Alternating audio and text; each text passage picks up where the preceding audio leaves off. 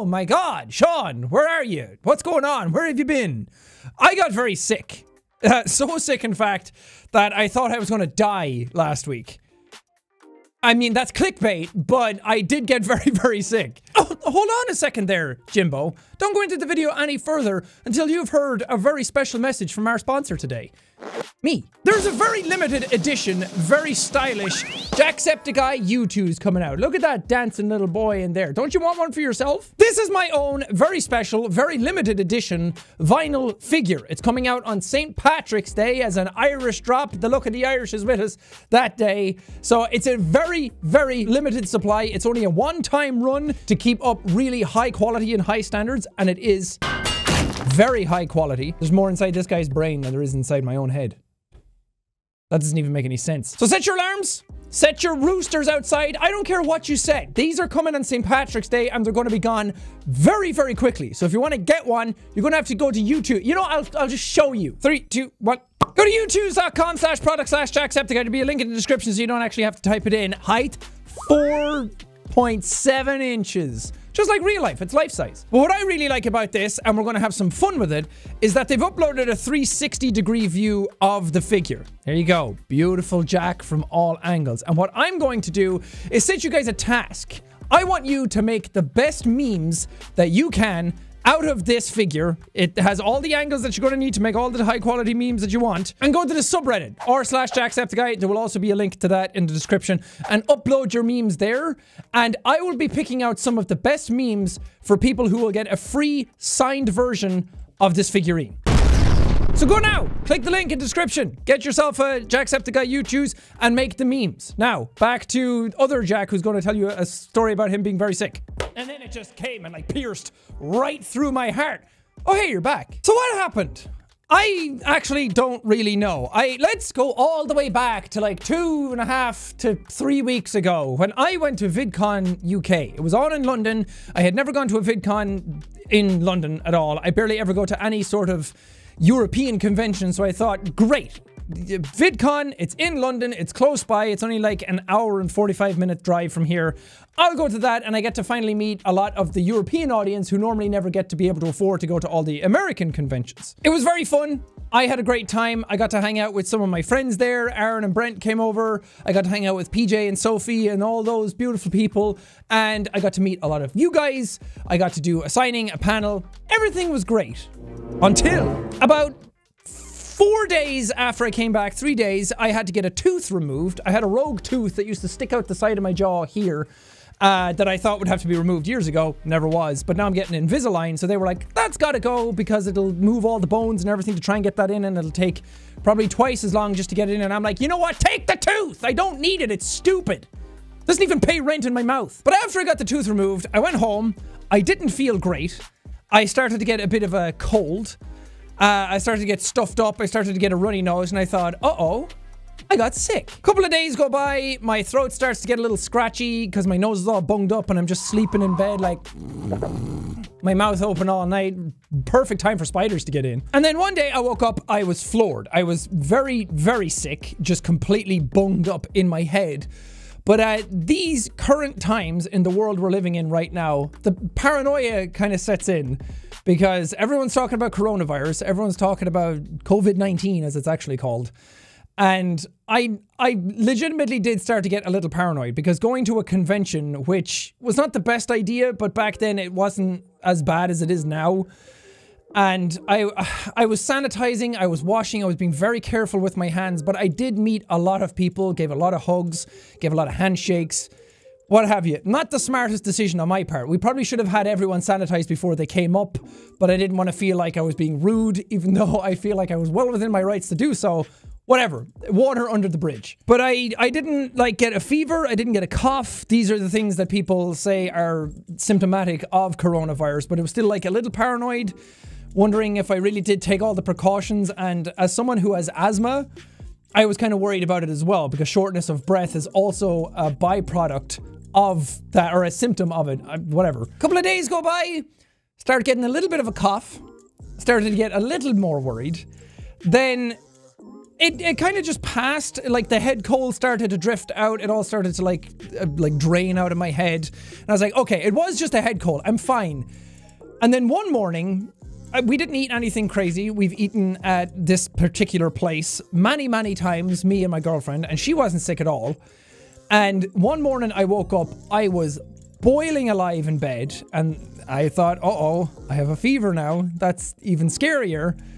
And okay, I'm going to overshare a little bit. I woke up and I really had to go to the bathroom. Not out of this end, out of the other end. I have never gotten food poisoning before in my entire life. I had no idea what it was actually like to feel poisoned by food, the thing that you're supposed to put in your mouth anyway. And I was just running back and forth to the bathroom all morning. I was buckled over in like stomach cramps. I felt awful. I was really hot and bothered, and I thought, oh God, no, this is getting worse. Thankfully, that passed very quickly. It only lasted like 2 days, and I thought, man, did I really just get food poisoned after having a really bad cold? And then it got even worse because I was standing around one day and suddenly I started to feel short of breath. And then it started to get even more worrisome. Now, I'm not trying to like fearmonger or anything like that with this video. I'm just trying to tell you what exactly happened to me and my thought process going through it. I'll get to a point eventually. But I was getting very worried because again, I have asthma and all of these different things lining up. I was like, it could be this thing, it could be that thing, could be food poisoning, could be a cold, could be a flu, could be worse. So I started to get short of breath. And I thought, okay, it's time to make a doctor's appointment because I'm starting to actually get worried. And if it is an asthma thing, I should definitely go to the doctor anyway, because I've had asthma as a kid. I got to like my teenage years, I used to take inhalers every morning and every night just to make sure my airways were open and they stayed open. If any of you know, if any of you have taken inhalers, I took a blue one and a brown one. Any of you in the same boat? Asthma gang. And I haven't had taken inhalers in years. When I was in my teen years, they were like, you don't really need these anymore because your asthma's not bad anymore. And they said that you've kind of grown out of it a little bit. I still had kind of sports asthma when you run around and you get a little short of breath that way, but it passes really quickly. But this was not passing. And a couple of days go by before the doctor was ready and before my appointment could actually be made.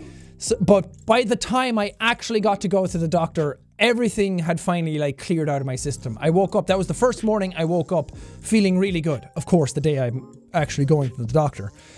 And when I went there, did a bunch of checks. Of course, they have to check to make sure, okay, is it coronavirus or not? Because it's a very sensitive time, let's say. I'm trying to choose my words carefully because I don't want to add to the fear and panic of things that's going on because I'm very well aware of the influence the words that I'm using have right now for the amount of people who are probably watching this video.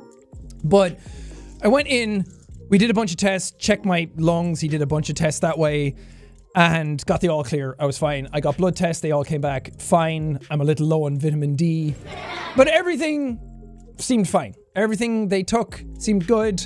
My breath capacity, or my peak flow as they call it, is a little on the lower side for someone of my age and height.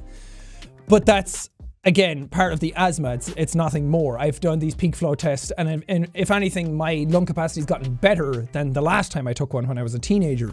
So, gave me an inhaler. As soon as I took that, perfect. Everything's back to normal. I felt perfectly healthy once more. But the thing about it all was, after doing a lot of the tests, he turned to me and he was like, in all honesty, you could have had it in regards to corona, but now it's gone. And I was like, excuse me, you don't just drop that on somebody like that. I didn't have it, of course not. I didn't have a fever, I didn't have a cough, I was taking my temperature very regularly. All the symptoms that should have gotten worse over time did not get worse. If anything, they just went away very quickly, and I don't think it would go away that quickly. But I did have that moment where I was like, oh God, okay, time to start thinking of game plans and time to like work everything out and go to the doctor, just make sure everything's in the clear. Thankfully, I'm perfectly healthy again. It was just a cold. Then I got food poisoned, and because I went through so much, my asthma was like, you know what, I'm gonna come back because everybody else is coming back. But now I'm perfectly healthy again. But I'm taking it easy. That's why I haven't uploaded any videos. I actually haven't recorded in over a week. The last videos that you guys saw were stuff that I had prepped in advance. and I was like, I was gearing up to do a lot more videos again, and then I got sick, so I was like, okay, I'll just pepper these out, and then whatever I don't have, I don't have. But in this last week, I've started to just think about things a lot more and reflect on things a bit and just kind of get my head in order of what I want to do when I come back. I'm probably still going to take a little bit off. I'm not going to come back to videos fully yet. I'll do a little bit here and there. I do want to do the YouTube's meme thing soon before the actual YouTube's figure comes out. But I am taking it easy. I'm taking this time to kind of de-stress and relax my body and not do anything too hectic and not record a billion videos in one day and then prep for weeks and weeks and weeks or anything like that. I'm going to take it easy. I'm going to take this as like a nice sign to be like, you know what? Just relax a little. In the last week, I finally got around to playing Soma for the first time, Frictional's game that I had never fully finished. And phenomenal game. I highly recommend all of you play it. So goddamn good. Story's excellent. Horror's excellent. Scenery's excellent. The sound design is probably the best part of the game. I finally got around to watching Chernobyl, which we watched one episode after coming back jet lagged from somewhere. Didn't like it. And thought, okay, everybody else loves it. I should give it a chance. Finally ended up watching it. Fucking loved it. Amazing. And now that that guy who wrote that is making a Last of Us HBO show, I was like, I gotta check out what this guy has done with this to see what it's going to be like. And now I'm very, very excited. But the point I want to make with this video, again, is to not instill fear in people and make everybody worry that every tiny symptom they have is coronavirus. Because again, I don't want to make light of what's going on. I don't want to make a joke out of it. And I don't want to talk about it in a manner that makes me feel like I'm not taking it seriously. I do take it very seriously. There's a lot of stuff going on. I'm not going to get into the details of what it is and how to prevent it, or not so much how to prevent it, but the ins and outs of what it causes and everything, because I'm not an expert on it. I don't think you should go to a fucking YouTuber who's not educated on it to get your information about it. All I will say is, please, for the love of God, be safe, be cognizant of what you're doing. It's very hard to change muscle memory. I'm a face toucher by nature. I pick my nose every now and then when something crusty gets up in there, my nose gets dry. A lot of this stuff I had to kind of like change my habits a little bit. Just wash your hands very diligently. Don't just run your hands underwater and think you're done. Please take this seriously. Please go out there and be aware of other people around. Don't, you know, just use your head. It's not that hard. It's one of those things that we shouldn't have to say like, hey, wash your hands. It's something that everyone should be doing anyway. I wash my hands very diligently anyway, but even now I'm being just extra careful. Just be safe. Look after yourselves. Try not to go out when you don't need to. Just follow all the information from places online that are telling you what to do and how to prepare for it and how to avoid unnecessary risks. Because it is a difficult time we're going through right now. A lot of events are getting cancelled. TwitchCon in Europe just got cancelled. I was planning on going to that. I'm not sure. I haven't heard a single thing about it yet, and I'm not speaking as an authority on this, but I'm curious what VidCon LA is going to do, because I did plan on going to that one next. But it seems like that might get cancelled eventually. Again, I know nothing about it. I'm not saying it as any sort of insider information, so don't go around saying, hey, it's cancelled. I have no idea. It's just everything else is getting cancelled right now. The NBA got cancelled. Flights to and from Europe are cancelled, except UK to America. It's a very difficult time we're going through right now. I think that we're all going to get through it. I'm very optimistic about the outcomes and where things are going.